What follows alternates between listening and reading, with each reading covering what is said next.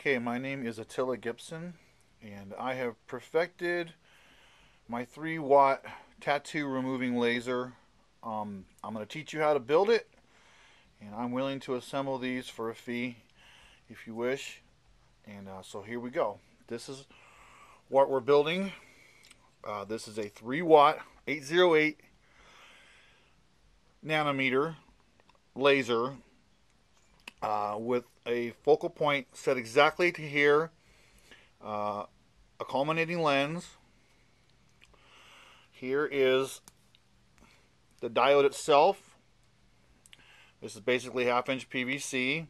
Culminating lens is here, and I used epoxy putty AB part mix to set it in here, center it exactly.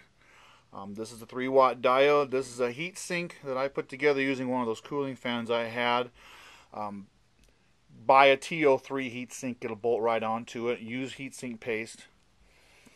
And here's the power supply that I use over here. Here is the power for the power supply. Here's the diode driver. Here is the TO3 heat sink. Here is the TO3 diodes, and most importantly, the safety glasses so you don't be blind. Okay, basically I'll kind of run quickly through how the pieces go together. You'll see here, one second, put the cap back on here to protect it. Here's the power supply. And here's the trigger switch. Basically, it's a momentary on, spring-loaded off trigger switch.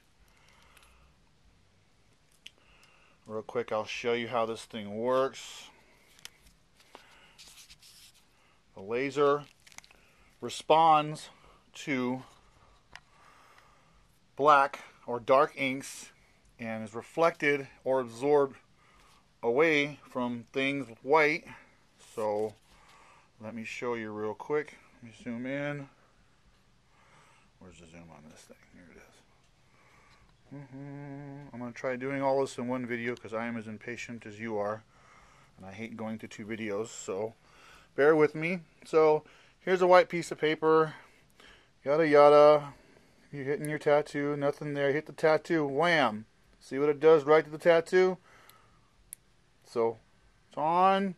Hits that tattoo. See, nothing on the paper. It hits that tattoo. So what it does is it fragments that tattoo ink instantly, so the body can absorb it.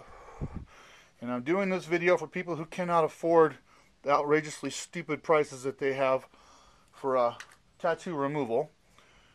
And if you don't know what you're doing, please don't try to build one of these by yourself. It is dangerous.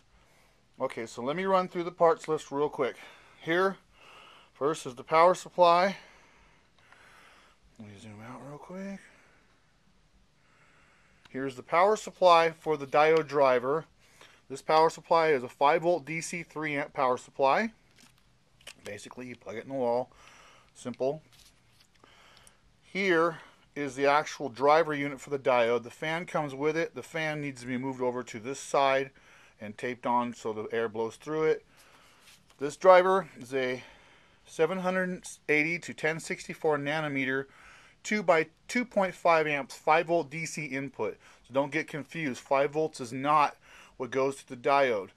And when you put the momentary trigger switch on the unit, do not put it on the diode circuit. Make sure you put it on the input power voltage circuit.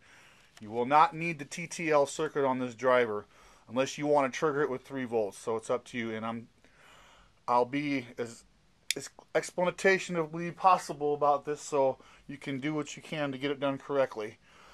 The heat sink, basically, it goes on the back of the diode. These are still in the package. I want to keep them clean. There's 2 of them here. This is what it actually does. This is the business end of the whole thing. These are pricey, but basically, you take one of these. Heat sink will go on the back. You want to take CPU thermal paste to go on the back of here to help the heat transfer go through. Okay, so that goes on there. This is a piece of PVC connector pipe that I got at Lowe's, and basically it's just the right size to slip over here, and then you epoxy this on, so now it's in place. Once that's in place, you take the piece that's on there with the diode, which would normally be here, then you take PVC pipe, 1/2 inch, sand it down so it fits in there nice so you can adjust in and out. Okay, now the culminating lens that you use, make sure it's 808 nanometer rated. Make sure it can handle 3 watts of output so you don't crack it or fry it. And take the, I got this white epoxy putty paste, and you can get it at a hardware store. You mix it together, you knead it with your fingers, and it takes a while and it gets hard. What I did was I used that to fill the space, and while it's starting to harden, take it and unscrew the lens a little bit. Keep the threads cracked loose. When it gets almost hard, you can crack it loose, so later on, after it hardens completely, you can actually screw it in and out, okay, for fine adjust focusing if you want. Alright, and then obviously this cap fits nicely to cover everything and protect it, like I did on this one. Now, this is very, very important. With this lens being so close to the diode, oh, another thing about this diode, order it with a square beam sealed lens. This thing has a lens built into this casing, which gives it a square beam. Alright, make sure you have that with it. Alright, what's important that this guide right here is set exactly to a focal point where the dot is the smallest and the tiniest and the hottest. You want to get that ink as hot as possible, as quickly as possible. This one is not the same as the one you've seen on the videos before. It's very powerful, and heat management is a real issue. You want to basically put an ice pack on the tattoo, get it nice and cold where it kind of feels numb and it's uncomfortable.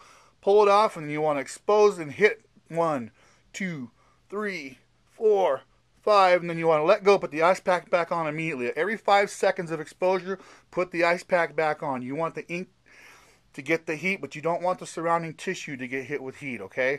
So if you can pull the heat away from surrounding tissue immediately after, then you're good to go. So anyways, that's pretty much it, other than most important safety thing you could possibly have is these glasses. Please don't blind yourself. Spend the $50 for the glasses. Get the pink ones because they're easier to see through while you're working, okay? So real quick, running out of time. 5-volt DC power supply. Diode driver. 780, 1064, 2.5 amp, 5 volts DC. TO3 heatsink. TO3 laser diode, 808 nanometers. Here's all the specs on that. You can freeze the frame or whatever. Alright. And I think that's it. I pretty much covered it. And like I said, very importantly, this will burn your skin. Use the safety glasses. Do this at your own risk. If you wish to contact me, it's GIBSONATTILA@yahoo.com. So enjoy. And remove your tattoos and go on with life. Thank you.